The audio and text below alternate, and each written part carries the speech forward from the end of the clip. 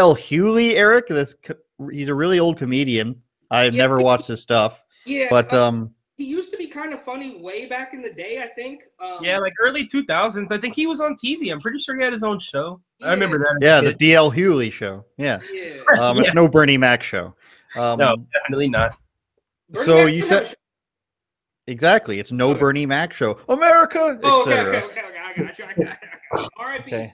Listen, a lot of Andrew Says' youth was watching BET late night comedy, you guys. I'll have you know.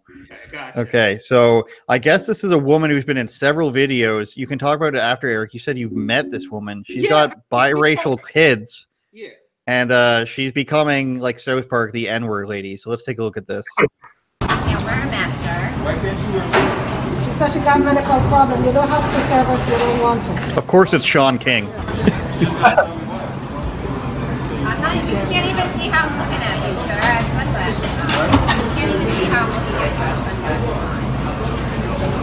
Yeah, did I guess? You just said, don't look at you like that. How do you see how I'm looking at you? Excuse me, can you just serve her? If you don't want to serve her, let you go. If you want to serve her, serve her. If not, let you go. Take her out. Okay, ma'am, he's not going to serve you, so please leave. Why? Because he's a bitch-ass nigger? No, excuse me. Hello, now you need to go. That's what he is. Excuse me, ma'am.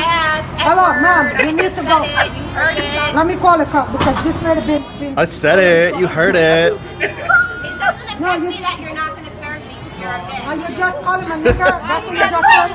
I can call him whatever I want. Oh my god. Initial reactions, you guys. That shit was great, bro. And then she doubled down and called him a bitch. Like, so, yeah, she's got some obviously some mad cojones on her, and I don't know. Does she just hang around with people?